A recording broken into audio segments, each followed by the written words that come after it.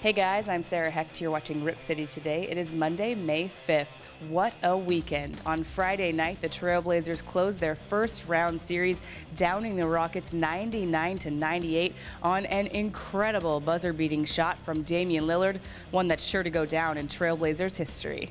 With just 0.9 seconds to go, he launched towards Nicola Batum, clapping for the inbounds pass. He caught the ball and let it fly.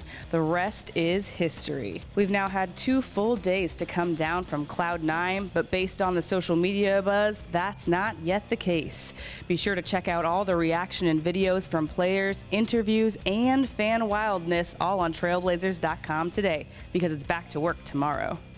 There's no rest when you're chasing big dreams. Last night, after the Spurs clinched their Game 7 win against the Mavs, the Trailblazers hopped a plane for San Antonio, where they're prepping for tomorrow's Game 1. They'll return home to the Moda Center for Game 3 and 4 later this weekend. You can get your hands on limited tickets by visiting Trailblazers.com right now. I'm Sarah Hecht. You're watching Rip City Today.